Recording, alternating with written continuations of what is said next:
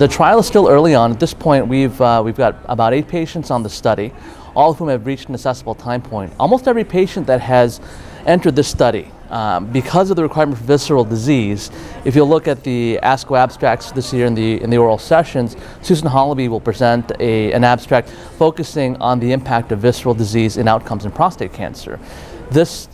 Her study shows, or her review of existing studies will show, that the presence of visceral metastases is a poor prognosticator for men with prostate cancer.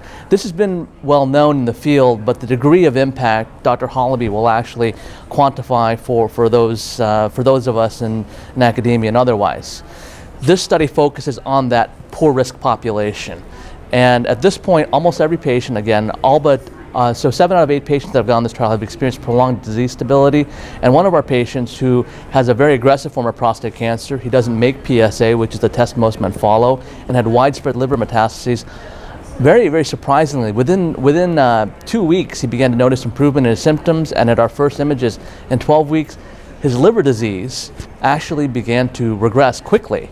His bone scan cleared up. I mean, the bone scan effect was known, but the effect on liver metastases, again, a poor prognosticator in prostate cancer, the fact that we will impact that with this targeted agent is very, very exciting. And what's really important is this patient, understanding his situation and the nature of the trial, did provide us with molecular samples that we will be able to study in the laboratory, and then match his liver biopsies to the blood work we've collected. So as you mentioned from the start, this study will collect blood for circulating tumor cells, an area of great interest, as well as a new entity called large oncosomes. These are non-cellular packets that contain biological information that Dr. Dolores Divizio, a member of our research team at Cedars, has actually identified and begun to, as in the first in the world, to actually begin to classify.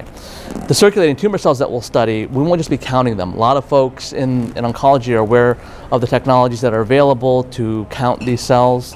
We can actually preserve live cells and then study them using various next generation techniques, whole genome sequencing, RNA-seq, and even complex proteomic characterizations to understand the molecular content. We think that by using this type of test, we may be able one day to eliminate the need for a needle biopsy of a liver, prostate gland, or a lung lesion for a man with prostate cancer. Actually, even more importantly, since this is a disease that spreads to the bone, we might be able to spare men bone biopsies, which someone proposed. And I understand the rationale for it in 2014, but I know a lot of guys that would rather not have a bone biopsy in order to understand how their disease is doing.